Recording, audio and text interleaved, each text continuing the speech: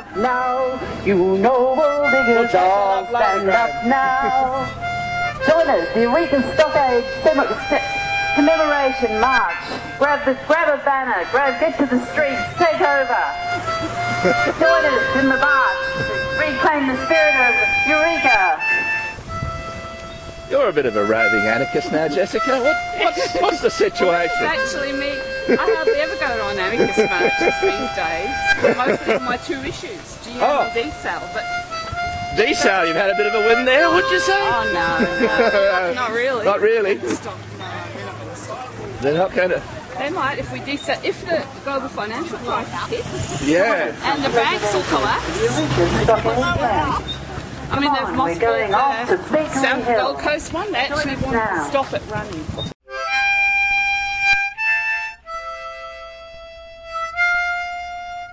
Most people in the city and in the state and in this country, how precious it is to have the power to work together without being harassed, without being jailed, without being tortured, without having your family scattered, without having your assets seized. And this gives us an idea of what it was like in 1854, when people had no rights, no liberties. Some people would like to explain the revolt as a small business revolt against mining licences. And that's the reason we have extended the category of the Eureka Australia Day Medal. Because there are people who reclaim that history every day by doing meticulous research, by going back to the early records, by keeping that spirit alive, by trying to stop people changing the history to suit their current circumstances.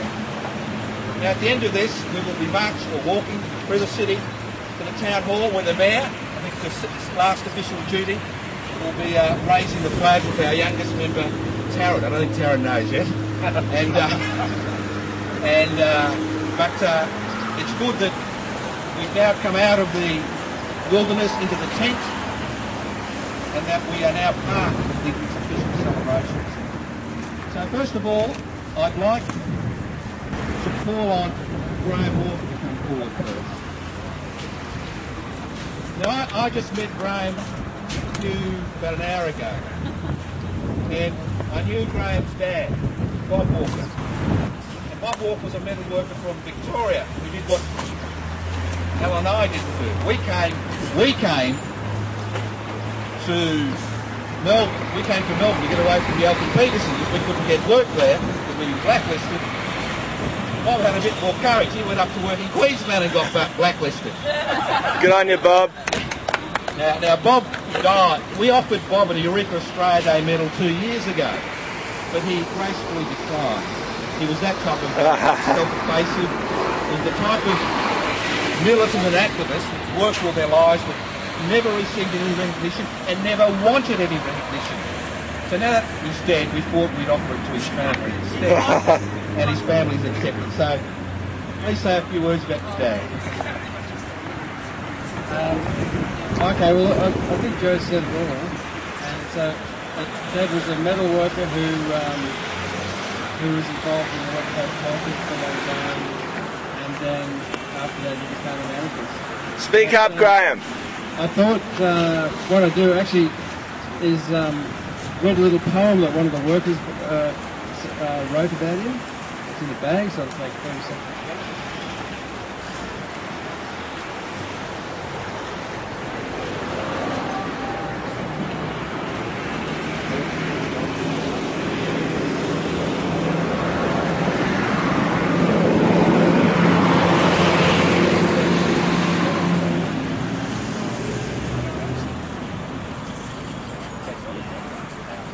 Okay, so this is from moving to Queensland and after being blacklisted in Victoria and then moving to Queensland and being blacklisted again. And there was a shipyard there called the Evans Deacon Shipyard where they had a lot of stuff happening, the family was involved. And it was there was workplace struggles for safety and conditions, etc. But also these guys were interested in workers' control as well. So it was a very interesting kind of time. This was in the 70s. And so really, one of the guys one of the workers wrote this poem about Dad and what happened to him. I thought this kind of says it all. So it's called Bob Walker, the 23rd Point. The story I'm about to tell about a bloke you all know well, a union rep here on the job and known by all of us as Bob. He fought the causes on our behalf with his neck stuck out like a big giraffe. An upright man, he'd stand and fight, and he knew the cause he thought was right. With dedication rarely seen, he removed the barriers in between and brought together as best he knew the boilermakers, ironworkers and the AEU, it's the union. But a united front was not desired by the boss, and so our Bob was fired. Our Bob they must have lived in fear, as a lesser man would still be here. The metal trades then took a hand. You know them all with gallant band, that gallant band. In judgment sat with wig and gown, a decision they then handed down. Guilty and without remission, Bob used the phone without permission, a dreadful thing for him to do, it serves him right well, suck him too. And if unity you all are seeking, there's the metal trades and Evans Deacon.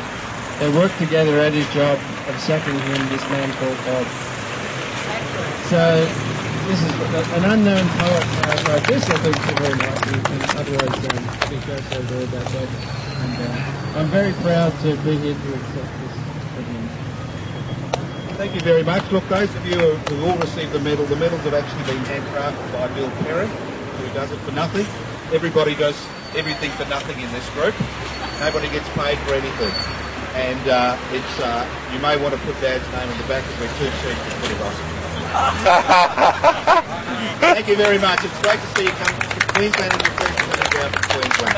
And it was an honour to know your father. We corresponded for about 20 years, and that was an honour. Now, our next recipient will give us the Ken Mooney. Ken, please. You don't have to be polite to a recipient if you do. Now, look, as far as the Eureka Australia Day medals are concerned, it's a nomination process.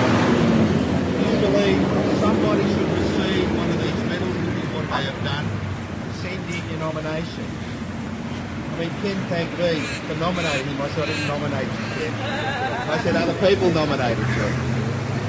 The thing is, Ken is one of those tireless, grassroots community activists that's in on everything that nobody ever hears about.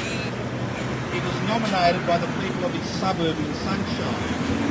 They sent in the nomination because they respect what he has done for his suburb and for the city of Melbourne. You'll never hear the name Ken Mooney mentioned anywhere. You'll never see his name in history books, not even as a footnote. But Ken is the epitome of that tireless activist who gives their time, their energy, their money, their resources to the people around them and the community they live and work in. So I am proud for you to enter and enter for the Eureka Australia Day medalist. And remember, Ken, next time you write to a troublesome bureaucrat, you write Ken Mooney, EAM, Eureka Australia Day medalist. And if you don't do that, we'll remove the medal from you.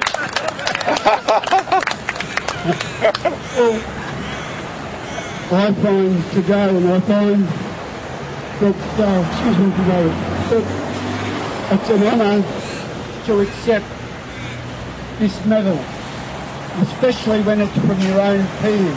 I find this medal is the highest honour in Australia.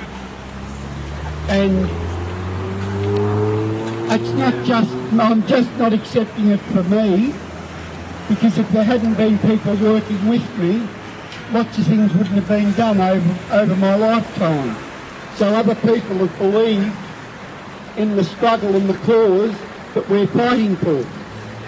Because our cause is right, our cause is just, and our cause is going to win.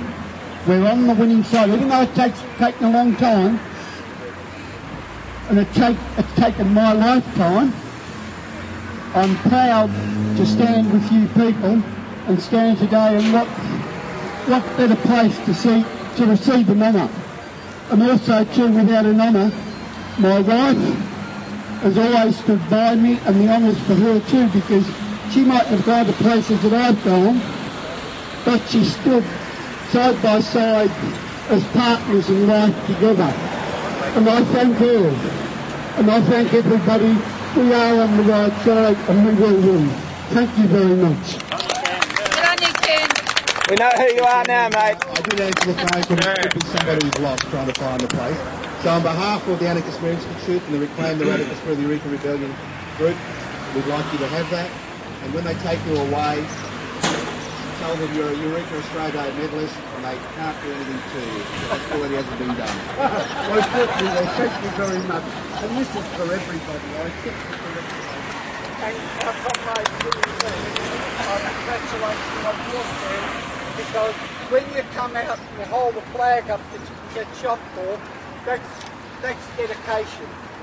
And I thank you on behalf of Australian people. Now the next medalist, just in case you think this is an all-boys affair, is Dr. Dorothy Wickham. So would you like to step forward, Dorothy? Now Dorothy is a Ballarat legend. She is a Ballarat legend. Now what Dorothy has done is a little bit different to what Eureka Australia Day medalists usually do. We're out there and get our head bashed in and we get nowhere. Murdered by the rebel 2 days before their rebellion was put down in the Sea of Blood. And Dorothy showed that it was a hoax. It never existed. Spin was as part of 1854 as it is today. And that headstone was removed through meticulous research. And those of you who've got the time, I'd like, and Dorothy was also involved in the Eureka Encyclopedia and also lots of other research regarding Eureka. And tonight, those of you who've got the good fortune, you're all welcome to come along to Eureka in Sturt Street. What we've got is Dorothy talking about the radical women of the Eureka Rebellion. Because the Eureka Rebellion wasn't an all-male affair, as we all think. And she'll be speaking tonight at 7:30, got a 7 o'clock start. So if you haven't booked, don't worry, turn up and we'll crowd out the restaurant. We'll find a seat for you. But it's people like Dorothy who do it for the love of it, not for the money, who do it for the love of it, who keep the spirit alive because they tell us the truth. They let us reclaim what we have. Because you've got to remember, the Ballarat Rebellion was a rebellion which was caused shame in the city.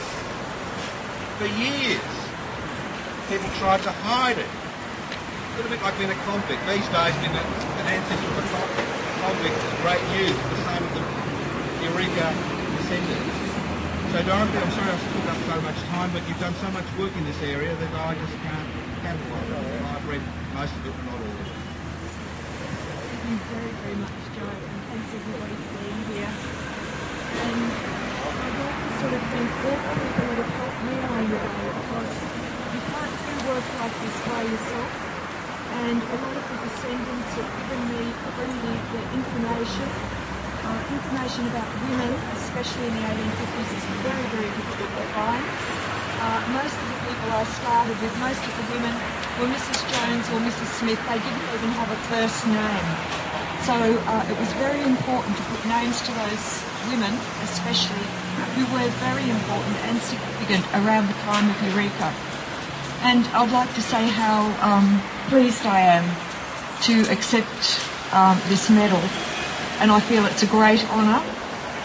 And there are very big similarities between the Papuan or the West Papuan struggle and the struggle at Eureka.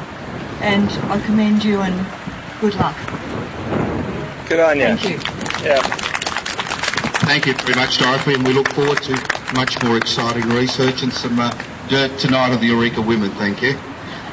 Now, the next two people are very elderly, and they're from Queensland, and obviously they can't be here. And they're of the same vintage as Bob Walker, and I was hoping Barbara Hart would come down from Queensland to say a few words on their behalf. She just retired Joe? What's that? She just retired. No, she just broke her arm. Oh. That's why she can't come down. She sent a letter of apology saying that she's had a fall and she can't come down. Now, these two people, I was talking to a bloke, now his name escapes me, Mr. Jiggins. John Jiggins. John Jiggins. He's the author of Cops Killed on Mackay, and we helped to launch his book relaunch his book a few weeks ago. And him and Barbara nominated Esma and Graham Garner. And John Jiggins was a little bit upset because he's got his ASIO record, he's only got one volume. And Esma and Graham Garner have got 7 volumes each. So I said to John, don't worry, you've got another 20 years to get the next 6 volumes. So this is the type of activists they were. They fought during the most bitter times of the Bjelke-Petersen regime, when things like this couldn't happen in Queensland, when Alan and myself and the other older people from Queensland will remember what it was like. 3 people was an illegal gathering. You had to get permission to march. And if you think it can't happen again in Australia, think again, because in the last 10 years we've had a whole series of legislation which has been passed, which has been removed our rights and liberties to protect our rights and liberties. And we can do that in Australia because under the Australian constitutions, Australians have no legal rights at all, except possibly for a little bit of compensation if their land is compulsorily acquired. You have no rights to freedom of speech, freedom of assembly, freedom of speech. You don't even have the right to vote. The High Court had to go through the Constitution to find the implied right to free speech during an election campaign, because you couldn't have free elections without free speech. So in Australia, unlike in Great Britain, which is regulated to some degree by its association with the European Union, and the United States of America, you have no rights. And any right that you have now can be legislated away tomorrow, and they have been. You can be picked up and jailed for up to 14 days and interrogated, and nobody knows where you are, because you may have inadvertently have information which may assist the authorities in their investigations. And the list goes on, and we've seen how it happens and how how easy it is when there are no constitutional protection to human rights for a government with a mass media, baying for blood, to pass legislation to remove those rights. So Esma and Graham wrote back, and he said that they were very happy to receive the Eureka Australia Day medal. He said that Esma was very weak and very sick at the minute. And I don't know if you know any more, Bob, do you? Or yeah. Maybe Bob could say a few things. Graham. Sorry, Graham. Bob. Graham. Apologies. He just looks like his dad. That's why I got mixed up. And the last time I saw his dad, he was Graham's age. Anyway, they're well, I don't know what to say, but they're okay, and I'm sure they'd be very happy to accept this. And my father and Graham have kind of been best friends for 40 years, fighting this, against what's happening in Queensland. Although they didn't always agree politically totally, but so. At the moment they're good, apparently, so I'm going to see them in the next couple of weeks, and so they're just getting older. Thanks a lot. Thanks very much for that. Now, last but not least, we've got our own John Lawrence for a Eureka Australia Day medal. Would you like to step forward, Mr. Lawrence?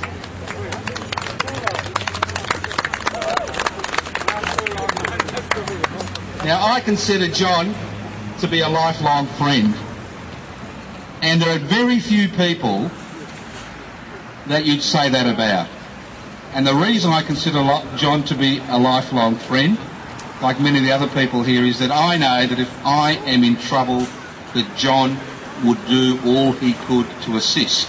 He is like those miners that we saw who fought today 156 years ago, who stood by each other. Not because they were related, not because they were the same religion or the same nationality or spoke the same language, but because they believed in the same basic freedoms and rights. And John has been working with this group since 2002. He was our how shall I put it, our token Ballaratian, although he's not even from Ballarat. And he's worked tirelessly, not only for this particular group, but also for many other issues. Like, it was John's initiative which brought the West Papuan people here today. It's John's initiative which has seen us now being incorporated into the official celebrations, and he sits with me at these meetings once a month in Ballarat, where we discuss what's happening for the next Eureka celebration. But the thing is, I think the important thing about John, that through his life, he has understood about injustice. He understands that old adage that, you should treat people the way you would like to be treated. And if he sees injustice, he stands up and says what he believes in. And I think he's a very worthy recipient of the Eureka Australia Day medal this year. Yeah, well, thanks, Joe. Like I said, I'm not 100% sure about the medal, but I try to question everything, scrutinise everything, and I even do that within my own peer group. And sometimes that puts me out of step with my peer group, and so be it. There's been issues like the Republic that I haven't supported. Doesn't mean I believe in a monarchy. It is because I believe that there could be others who are bloody using these issues, not for our benefit, not for our greater good, but for the centralisation of power. I hate the idea of centralisation of power. That could even be talking to the dissolve of the states and regional governments.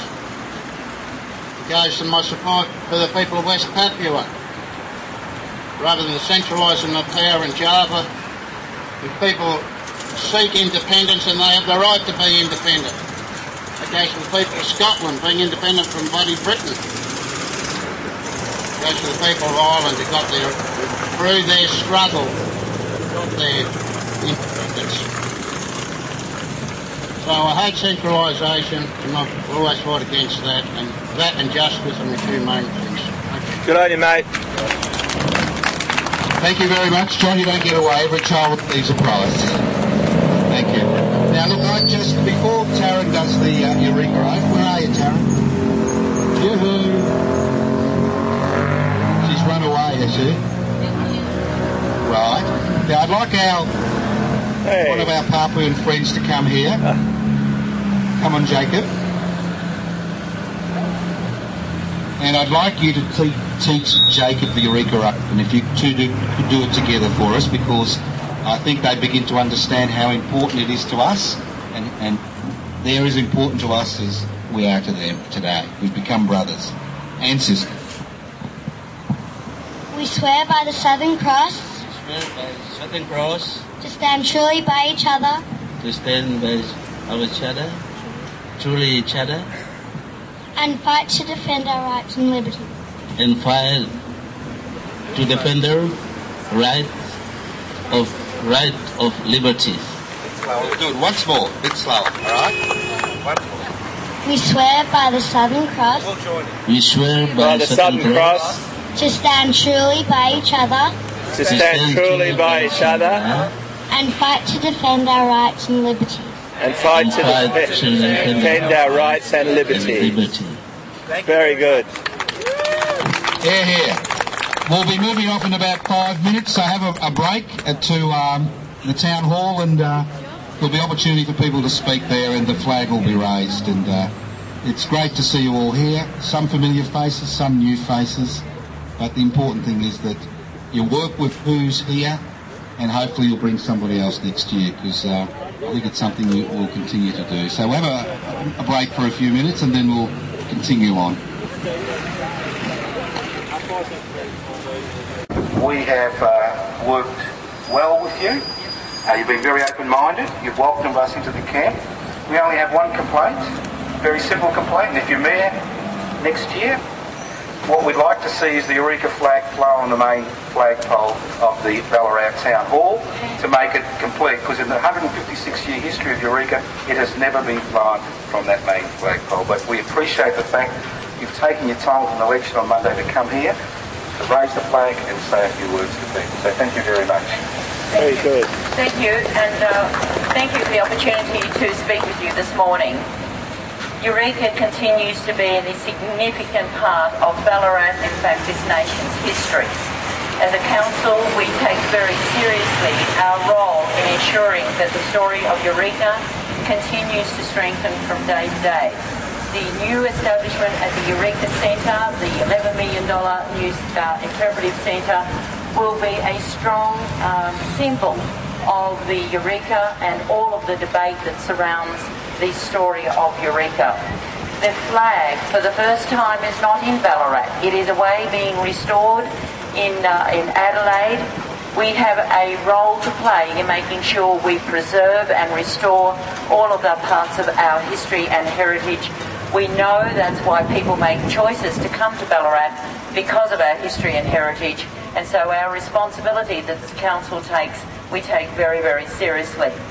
So on this day today, we should remember that there were lives lost, and so we have a right and a responsibility to acknowledge that and to honour that, and to pay our due respects to the activities and the issues surrounding the Eureka Rebellion and the Stockade. So it's my honour and my pleasure to be able to join our new generation and be able to raise the flag together. Thank you. Great. Thank you very much. Let's go, Cal.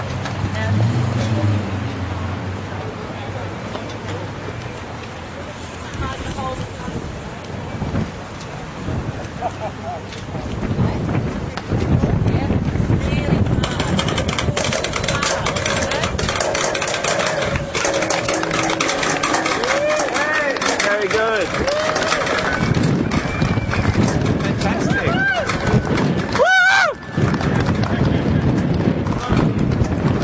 Rangers, you know? Hooray! Hooray! Let's reaffirm the Eureka Oath. We swear by the Southern Cross to stand truly by each other. To stand truly by each other. And fight. And fight. To defend. To defend. Our rights and liberties. Our rights and liberties. Thank you very much. We'll be moving on to the cemetery next, those of you who can make it. And then we're going back to Eureka Park for a play that's been held to commemorate this event.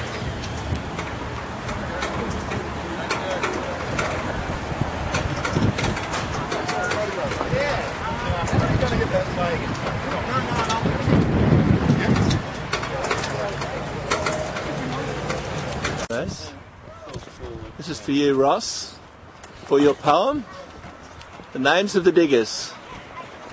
This mate of mine, he says, they always talk about the 22 who died, but what were their names? What were them? John Hines, County Clare, Ireland.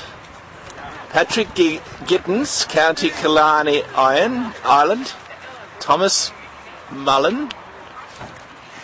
Samuel Green. Jono Robinson. Edward Thonen from Prussia.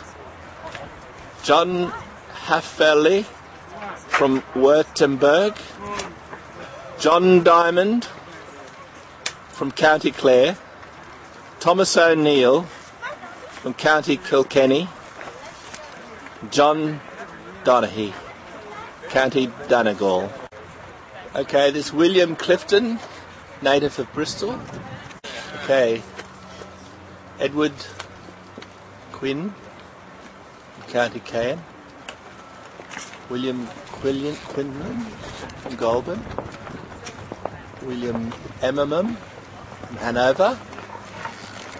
Leo Ross from Canada. Thad Moore, County Clare. James Brown from Newry. Robert Julian from Nova Scotia. Wow. Someone Crowe from Scotland. Someone Fenton from England. And Edward McGlynn from Ireland. In other parts of Victoria. So these are not just the ones who died. There's at least another 20 that are buried different cemeteries across Victoria who died of wounds later on. But 22 of those men were put in coffins and they were carried 24 hours later from the place where we had the dawn ceremony this morning to here. And you've got to remember, it was not an easy journey. These were defeated people. The army had come into Melbourne, another 800 troops had come in overnight from Melbourne under Colonel Nicholson, and so they were occupied people. So on that journey from the Ballarat field to here, the streets were lined with armed troops. So they had to walk down between those armed troops with their comrades in coffins, which were laid here in a mass grave. 4 people were buried at the Eureka site and they were disinterred 3 years later and brought here and reburied with their comrades. And the thing about this monument is that it was erected within 2 years of the rebellion by public subscription. It was put together by stonemasons who came down from Geelong, or came across from Geelong to build the monument. And it's quite extraordinary, isn't it? Here we are on the 3rd of December, and there isn't even a Eureka flag flying.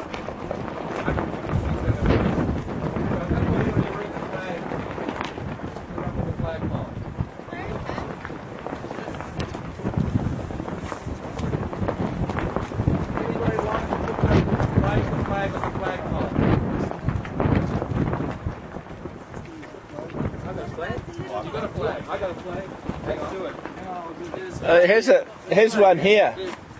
What about just a flag that's loose? You've tied that one up. Loose one. Go over there. Yeah.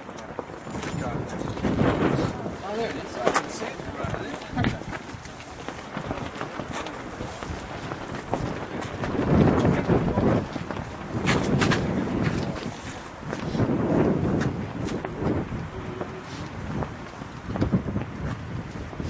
Few little logistical issues here. Will that clip through there? It will clip through. It's a clip? No. Oh, it's another bit. Okay.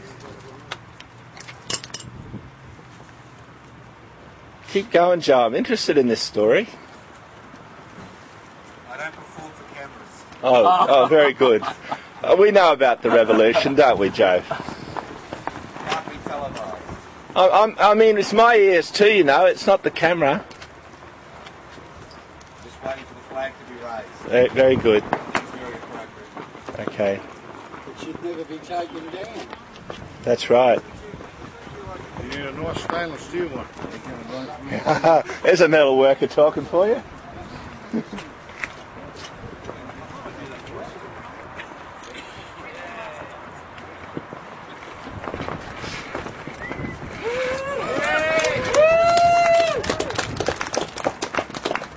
At least we can say some people remember this in real life. Extraordinary, really. See, most of these people wouldn't have family here. So young men and women who come to Ballarat to make their fortunes. I call it an 1854 Tats Lotto. It's about make chance you had it finding gold if you had a winning Tats Lotto. Look at Edward Thonen, Thonen, from Prussia. He was a lemonade salesman on the goldfields. That was his job.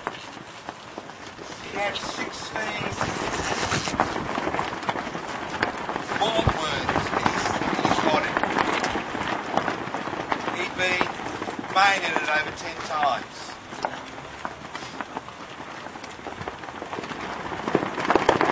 Then you've got Captain Ross, who was called, as I said before, the bridesman, the bridegroom of the Eureka flag, and he did his job looking after the flag.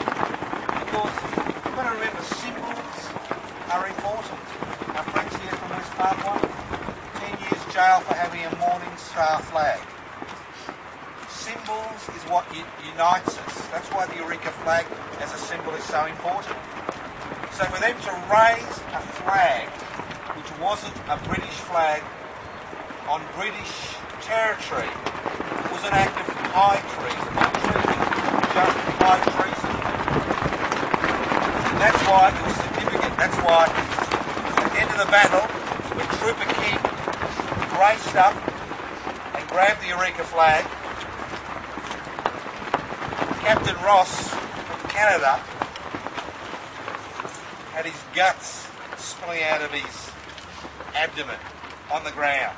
He was carried away to the Eureka Hotel and died there a few hours later.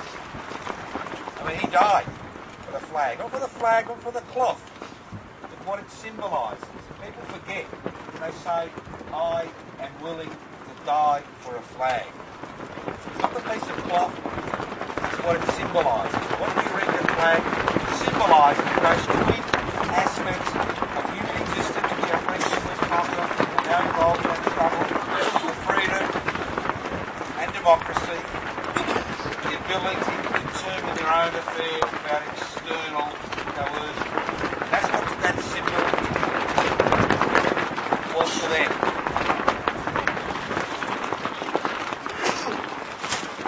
I think it's an extraordinary moment, really, to come here. I think Margaret is as well.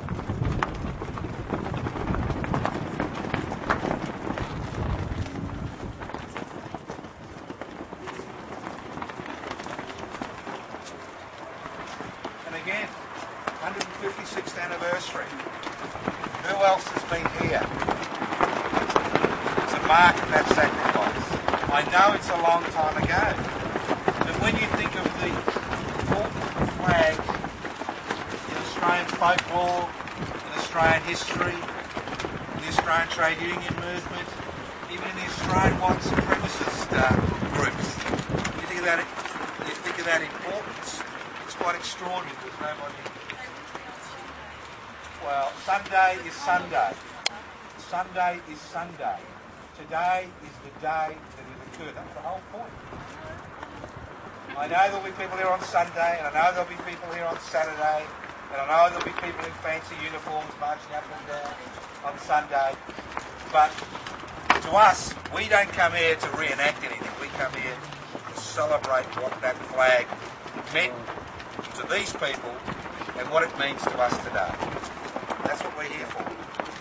And I'd like to ask Jacob to say a few words because, as I said, 1854, 2010, different country, same struggle, same principles, same ideas, same concept.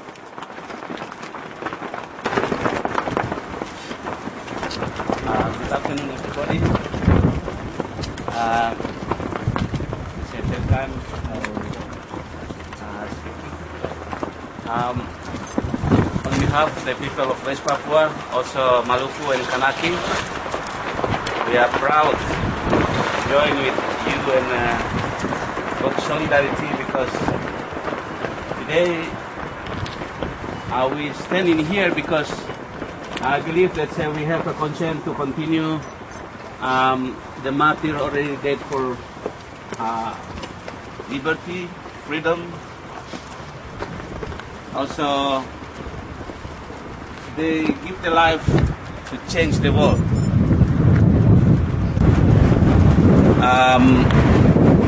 I believe that they did, what they did is have the deep meaning to us. What they did is have a big meaning to us because they stand to tell the world that human is human. The right is right. And also they said enough is enough to colonial, to stop doing crime against humanity, crimes against freedom. Because each people, individual, family, group and the nation, they have the right right of freedom, the right to develop the culture, economy, education, and all. That means they give the life for all. Today we standing here special for West Papua land. We also already lost around 546,000 Papuans killed and disappeared. And then we remember that before us, those gentlemen, they already did well. They tell us that we never surrender. We should struggle to change the world. We start from ourselves, individual, family, our neighbor around us. It's come to the nation, regional, and of course it will go into the world. Thank you very much for our gentlemen. Also, children died.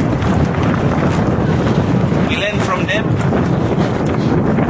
because by them we stand today to look the future. So thank you, Joe, and all friends, and also John already tell me that when you have possible you come here. And it is a gold opportunity. I meet with important people in here because you have heart. We can, although West Papua can give money and we put until the sky, not enough. Because your heart is not one can buy with money. Like what? Thank you very much for committee organize this basic event. Because we West Papua will learn from you.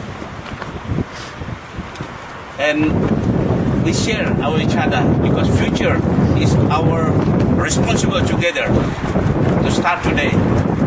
Because that's not United Nations, not government, but let's start from us. Once again, thank you for all of you because you standing here, although this a big sun, but I believe that you standing here because you have noble heart. Thank you and God bless you.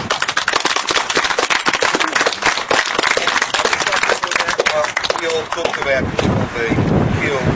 Jacob himself understands what it is like to be shot. He's been wounded in the struggle. So he knows what it's personally. It's not just an intellectual thing. Mine's just an intellectual thing. Unfortunately, I've never been shot, but I see nobody else here has. He has that bond all freedom fighters have. Now, if anybody else would like to speak, and then after people have spoken, those of you who want to, I know some people have moral objection, walk down to the soldiers' graves, because I'd just like to remind you that half of the soldiers and the police who were involved in the Stockade battle were Irish. Half of the people in the Stockade were Irish. The thing about a colonial mentality is it doesn't care who it uses to put down people. And it's one of those ironies of the Eureka Rebellion. There are two brothers, one on one side and one on the other side. And the ones on the Eureka side convinced the other brother to desert, taking him to the goldfields to get amnesty to land a few months later. So there's all these little personal issues. I mean, these weren't extraordinary people. These weren't supermen and superwomen. These were people like us, each with very individual problems, our family hassles, problems with kids, relatives, neighbours. These were ordinary people.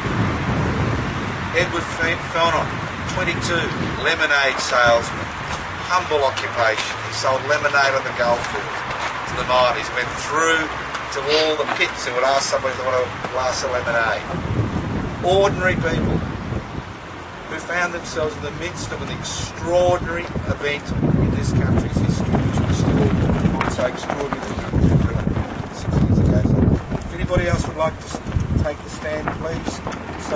mine, and then we'll go across to the soldiers.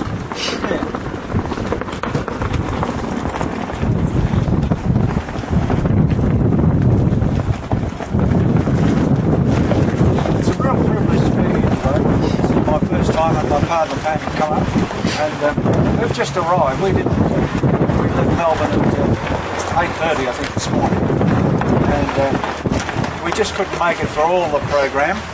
And but just standing here makes one feel proud to be an Australian. It's funny that we celebrate death in this way, but this is a particular important occasion in Australia's history because these men, as our friend from Papua New Guinea, who is in this particular country is going through absolute turmoil, to think that they can't even raise a flag without being shot at. It's just an absolute disgrace that a country as lovely as Papua New Guinea can't live a peaceful life because of how occupied by the country who we support easily.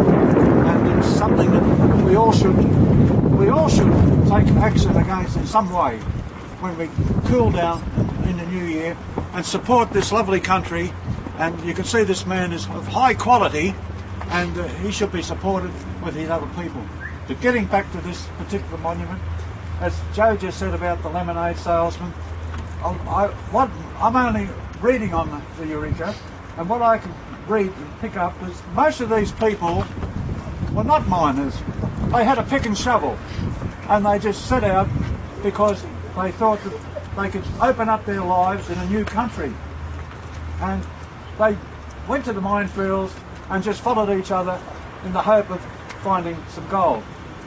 Now we know finding gold is very not easy to get up from, and it's very hard to find gold in gold fields. And all I say is that these men, they wanted a prospect for gold. They had the government making it more difficult with the restrictions on their mining licences, increase the prices, etc. And of course they formed the rebellion. What we should do in Australia now is, it's sad that none of us, you particular people, but the Australian nation is not anywhere near behaving like these 22 men killed here behave. We ought to be ashamed of the way we're behaving as a nation, because we've kowtowed down and we're not thinking about the country. And all I say to you is, the Aboriginal people are starting a new political party, and I think that we should look at this. We should look at this and support them, because somehow or other we've got to get this nation free and progressing as it should be as a nation. It's going to take a long time, and probably not in our lifetime, but the Aboriginal people are the ones, I think, that will make a difference to how this nation performs in the future. I'll finish by saying that it's a privilege to be here with my partner, of course, and I'm just saying to you, I know a lot of you people here. Over the years we've met at different things, different functions, different protests, and I would say that we're very privileged indeed to have a leader in the anarchist movement, Dr. Joe Toscano. We're very lucky to have a man like this because he's a true Australian, knows Australian history, and he preaches what he practices. And I would just like to say thank you very much, Joe, for this, and enjoy the rest of the time. I think we'll have a nice time today. Thank you very much.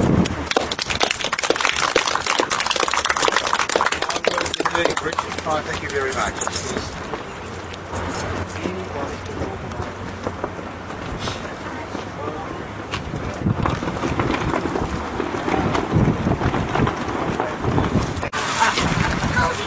This monument and enclosing fence were erected in 1879, if my Latin's right, for the government at the request of the citizens of Ballarat. It was the other way around.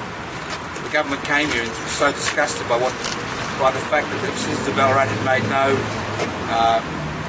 effort. They actually asked for the businesses to raise some money to give it a good thing. And if you look at this, You see, on the other side, as you come in, you look on both sides, it's about duty. It's always about duty. It's not about freedom, it's not about, but it's about duty. Duty.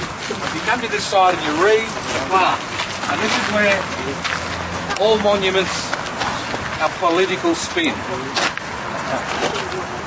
In this place, other soldiers and civilians, and remember the little drummer boy is no longer here because he actually wasn't killed. I did mention that this morning. On the military camp that in Ballarat were buried, and you'll notice that Ballarat is on a misprint, had 2 L's and 2 A's in those days. Were buried the remains of the British soldiers Henry Christopher Wise, who was the captain, the deputy commander of the Bathing Force, Michael Rooney and Joseph Wall, privates of the 40th Regiment, and William Webb, Felix Boyle, and John Hall, privates of the 12th Regiment, who fell dead or fatally wounded at Eureka Stockade in brave devotion to duty on Sunday the 3rd of December 1854, whilst attacking a band of aggrieved diggers in arms against what they regarded as a tyrannous administration. So you can see the battle of the monuments. It gets better. Gets better.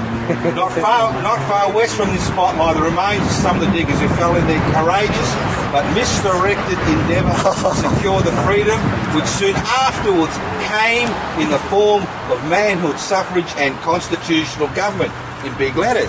Because remember, this monument was established 21 years after the other one. And they were very aggrieved that they said it was an unconstitutional government. So it's, that's the nature. But the interesting thing is... Misdirected. Yeah, misdirected. Huge. But the interesting thing is... Exactly. The 6 soldiers who are buried here, only 1 died on the day. 5 died of their wounds, which 2. Medical facilities, no antibiotics, gangrene, infection, all that issue. So if you remember, there were 22 bodies found on the day. As I said, many of the diggers were taken away by their friends from the battlefield because they were concerned because they were being slaughtered and massacred on the day, and many of them would have died of their wounds. And of the 120 people in their stockade, less than 60 survived. That's how ferocious the battle was. Less than 60 survived. The interesting thing was at the 50th anniversary of the rebellion, there were lots of people who said they were Eureka diggers who turned up for the celebrations. It's very interesting. And the last digger who died, he died in New Zealand in 1923, turned out to be a fraud. I've actually done an article on him. He said he was at Eureka, but he actually never, he was a 6-year-old boy, but he lived on that story. It's very interesting. But what I'm saying... The names of these. Yes. They don't have the names.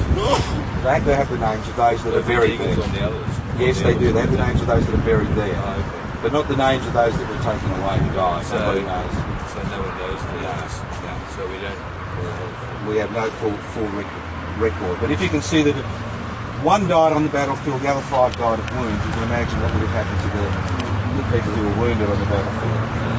So, but again, misdirected, constitutional government, aggrieved diggers, tyrannous administration goes on and on. So, and the propaganda battle goes on till today.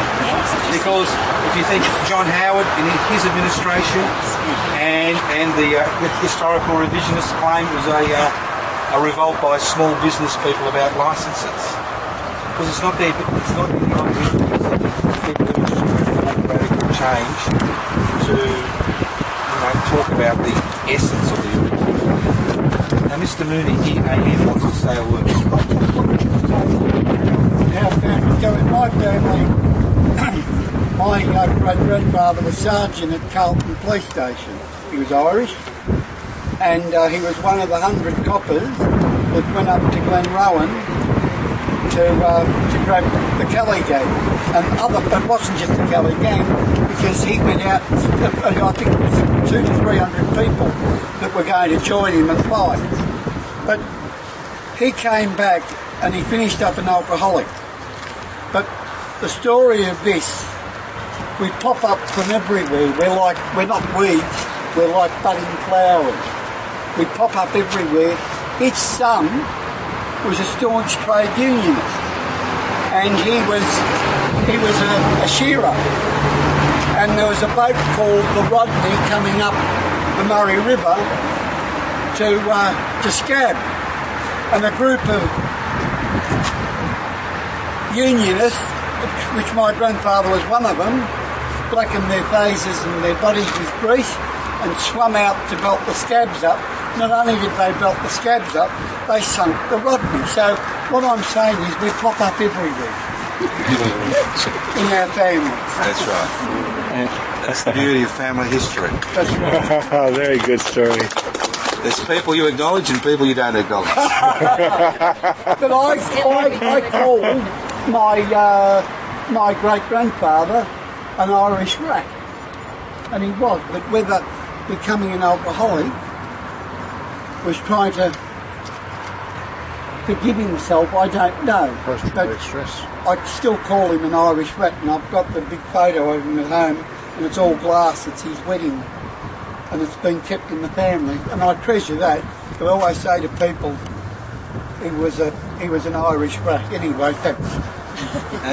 See, when you look at history, you look at things which are acceptable today were a stain. Australians were always considered by the British aristocracy, and if you look at history, like I have, they had a stain on their character. They had the convict stain. And families fought tooth and nail to ensure that any convict ancestry was removed from the family records. Today, you create a convict ancestry because it makes you feel as part of the community. It's the same with being Indigenous. Families had to hide being Indigenous in order to survive, not have their children taken away. Today, it becomes more acceptable to be Indigenous. Today, the descendants of the Eureka rebels have their own little group, and they have their own little dinner on Friday night, and they do their own little thing. But 50 years ago, even 50 years ago, it was a stain to be involved with this movement. So it was time, things change. And they don't change because somebody says it's time to change. They change because people say, well, you know, it's time to change our attitude to this because it's not right. Why should I have a stain because my ancestor was a convict?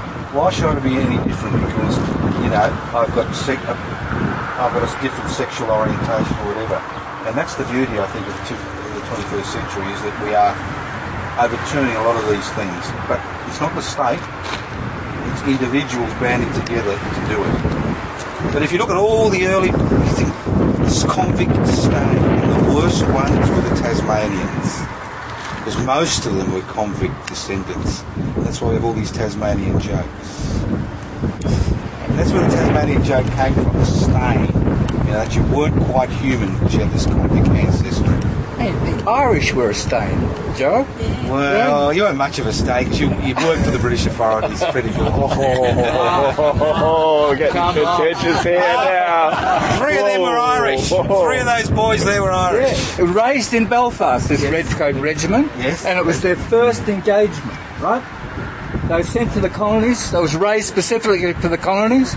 They'd never fought before. And they fought bravely. Yeah? They didn't know what was going to happen. Right? So, Irish boys. And I want to say, it doesn't carry through in the blood. Yeah? Just because you're a child of Eureka means fuck all. Yeah? It's like Daughters of the Revolution. Fuck all, unless you're at the barricade. Yeah? That's where Eureka spirit lives. In resistance.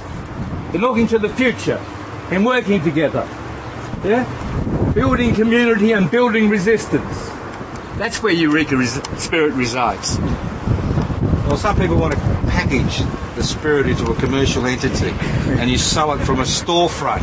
You buy your Eureka spirit, right? Some people want to dress in fancy uniforms and reenact the battles.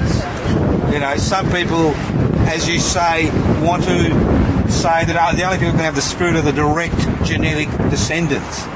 And that's why when we first started this in 2002, we were looked at quite with disdain, because what we are here is to reclaim the spirit, the essence, the process. We don't care where you're born. what you do is, Graham said, what we care about is the fact that you care enough to come today, and it's meaningful enough for you to come to this town today to show your respect and to take this into your life, and that's what counts. That's why we're not in fancy dress, that's why we're not selling Eureka flags, and that's why that's the way it is, and that's why we're so dangerous. I reckon I'm in fancy dress. I look like we're in fancy dress. Yeah, you're right there. Here's the rebel. Well, we've got a long walk back. Some of you will want to go in a vehicle. We're going to go back to the park. We're not going to go by the gallery. And hopefully our Italian friends will have a play to entertain us while we have a late lunch. And I'd just like to encourage you to come to the dinner tonight. If you haven't booked, don't worry. Just wander in and we'll find a spot somewhere. I booked for 30. Hopefully 30 will turn up. If they don't, bad luck. I hope 50 turn up. And Dorothy's an entertaining speaker. But the interesting thing about Dorothy is that she's done the hard yards. I steal other people's research, but she actually has done the real research, gone to the original sources. So that's good. I just glean my stuff from other people's research like Graham does. Because we're too busy doing it. Yeah, too busy organising.